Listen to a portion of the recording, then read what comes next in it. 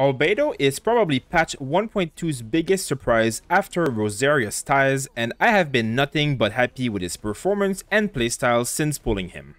Additionally, his banner has 3 of the best support characters in the game right now, making it one of the most worthwhile banners we have ever had. In this guide, I will go over Albedo's kit and how to use it efficiently.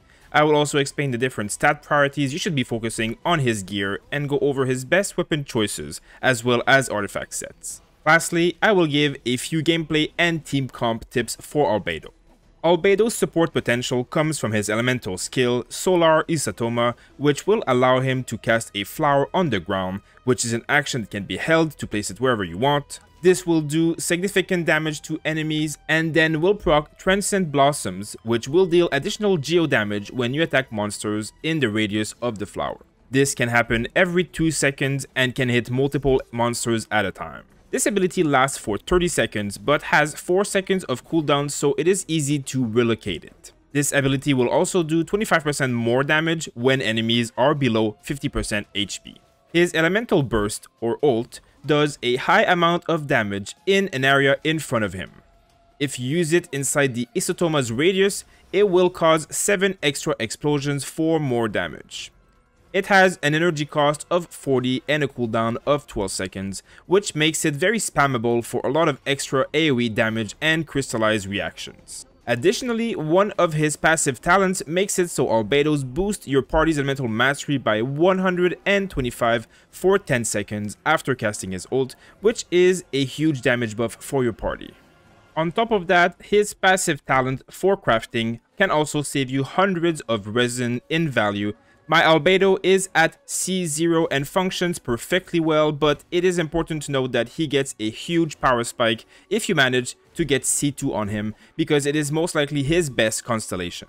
His first constellation will cause the Transient Blossom generated by his skill to generate 1.2 energy for Albedo every time. This will make the ult even easier to charge up and be usable on cooldown. The second constellation provides a buff to Albedo when generating Transcend Blossoms that can stack up to 4 times. This buff will increase his damage by 30% of his defense stat per stack, as well as increase the damage dealt by the ult based on the amount of stacks consumed. This is not only a huge damage boost, but also makes defense the most important stat to put everywhere on Albedo when this constellation is unlocked. The fourth constellation will increase plunging attack damage by 30% when within the skill's radius, something that might be very good for a character such as Xiao. His sixth constellation increases your active character's damage by 17% if standing inside of his skill radius while having a crystallized shield around you.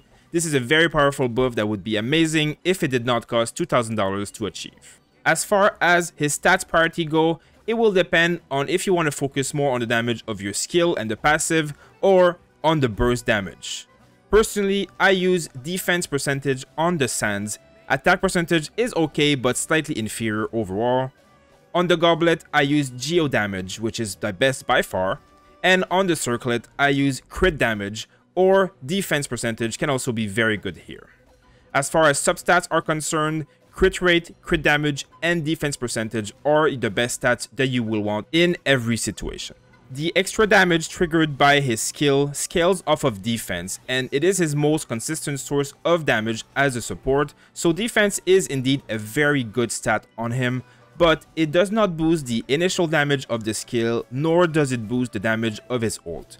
For that reason, I have found that crit damage, which boosts the damage of all of his abilities, can provide more benefit than defense percentage on the circlet at times, especially if you are someone who uses his ult on cooldown and manage to hit more than one enemy with it, but this will heavily depend on how many monsters you are able to hit, and they are both still very close in value, so either or is going to be perfectly fine. Of course, if you have C2, defense percentage becomes much better than crit damage in that situation.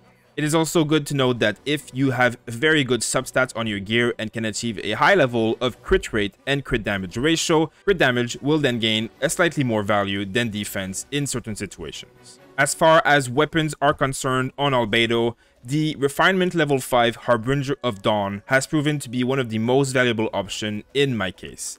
It provides a lot of crit damage, which is an amazing stat for Albedo since it affects all of his abilities, as well as provide him with 28% crit rate as long as he stays above 90% HP, which is not too hard to do once you start getting used to how shield and crystallize works, as well as using a decent healer.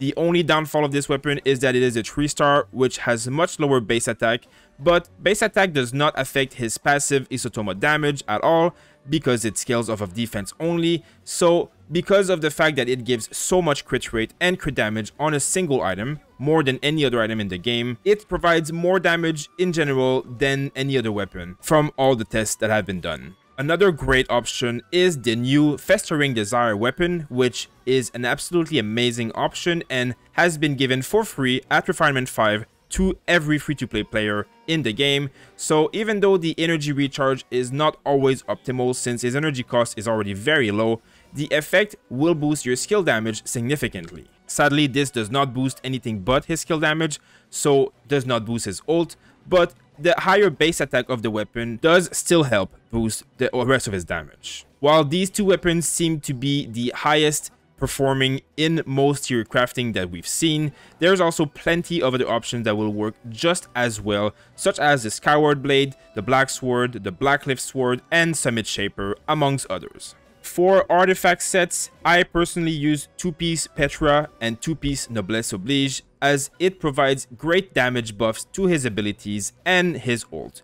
And they are sets that are used by so many other characters in the game that it is a lot easier to farm and to have some good piece already farmed, especially when using these defense percentage roles that you never wanted before. 4-piece Archaic Petra is also a very good option, but you must be careful when using the elemental damage bonus effect, as the wearer of the set, which is Albedo in this case, has to be the one to pick up the elemental crystal in order to provide the buff. 4-piece Noblesse Oblige is also amazing, as it is one of the best support sets in the game, and because the cooldown on his ult is so low, you will get very high uptime on the attack buff that it provides your party. You can also mix and match any of those sets as 2 pieces, and you can also use Defender or Gambler for very good set bonuses, but sadly they do not have 5-star versions, so will fall off in the late game as you will be missing a few substat roles and main stat roles. As far as team comps and tips are concerned,